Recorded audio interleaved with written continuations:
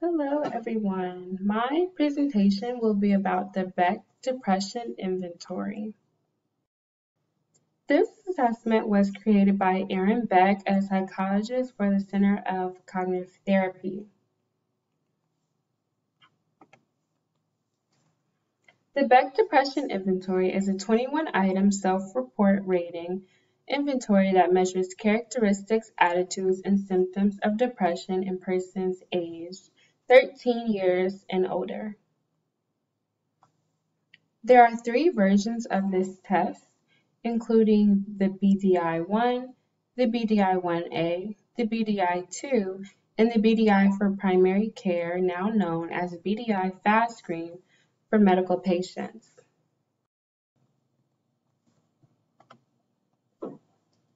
The method of development.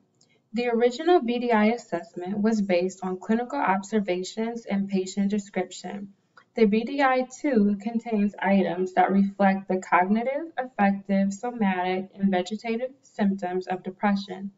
The BDI-2, a revised version of the BDI-1A, was developed to correspond to DSM-5 criteria for diagnosing depressive disorders. Usage and population. The original BDI and subsequent versions have been widely accepted and used in psychology and psychiatry for assessing the intensity of depression in psychiatric and normal populations. Studies have been conducted in a variety of settings using medical populations. For example, Parkinson's disease patients, HIV, oncology units, cardiac patients, and etc.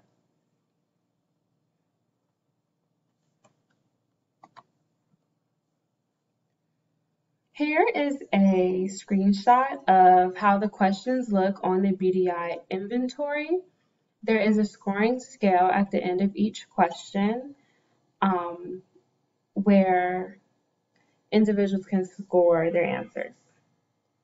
The recall period for every item on the test is 2 weeks. So if someone was feeling any of these symptoms in the past 2 weeks, then they will check as to what severity. Here is the scoring guide I just discussed. So if someone was to score 1 to 10, these are ups and downs and are considered normal and not depressed.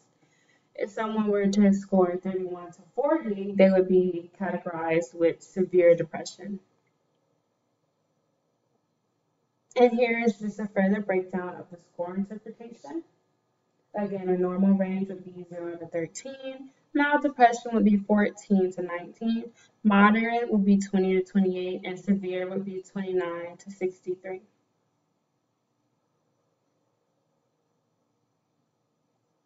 The method of administration, all a practitioner needs is a piece of paper and a pencil, and people can either take the test themselves and also score it themselves, or they can have it administered orally by a clinician. Training. So there is some very minimal training required for a paraprofessional to administer this test.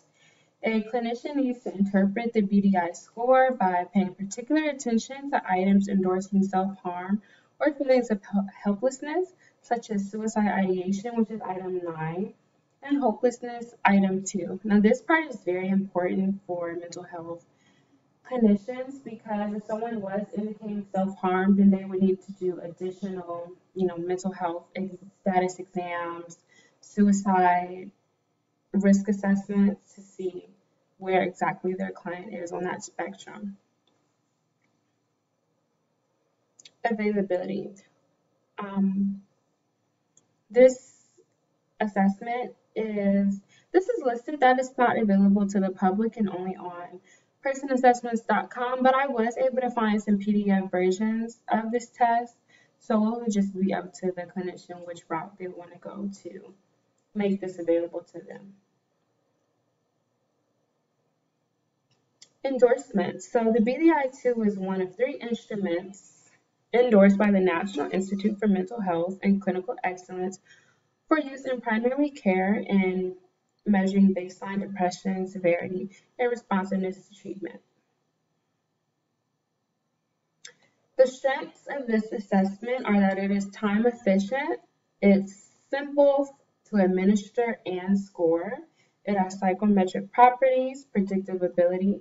There are many translations available. It's used within many different populations, and assessment of symptoms and time frame of measurement correspond to DSM criteria.